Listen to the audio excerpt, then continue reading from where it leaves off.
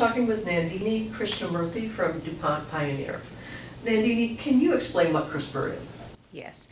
So CRISPR-Cas is the latest technology that we are looking at for advanced breeding. It is a very precise and targeted technology where you can use it for improving the efficiency of the products that we are bringing out into the market.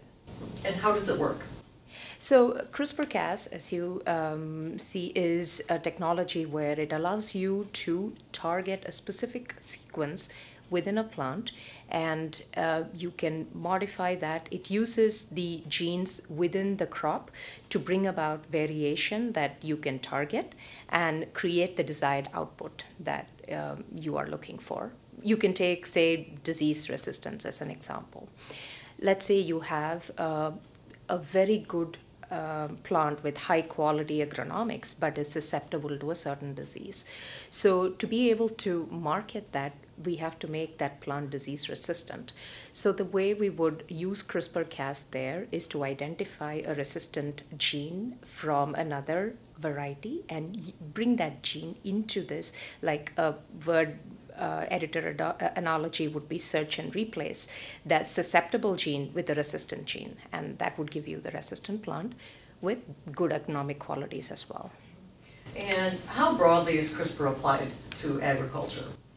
So the technology can be applied across a wide variety of crops, and it can also be applied for different areas like drought tolerance or yield, better nutrition, oil quality, disease resistance, like I said earlier, etc. So it has very broad potential across in agriculture. And what products are in the market right now using CRISPR? So right now we are working with Waxy, which is our first project that we are working on. We are in. Would you explain what Waxy corn is before Yes, sure. So Waxy corn is a type of corn that has a different kind of starch content than your yellow tint corn. It is very high in amylopectin, and that is very useful for industrial processing. It usually goes through the wet milling process, and you can use waxy corn in multiple industrial uses and different consumer products. So this waxy corn, which we've been using for a long time, we know from the knowledge we have of 90 years of breeding in our company, is caused by a non-functional waxy gene.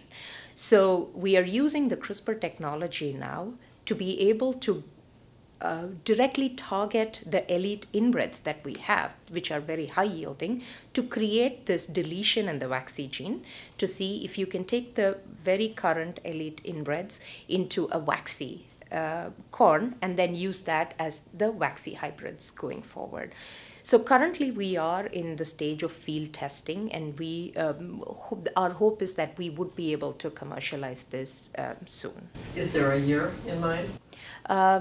We are around 2020, I think, would be when we are thinking about the commercialization.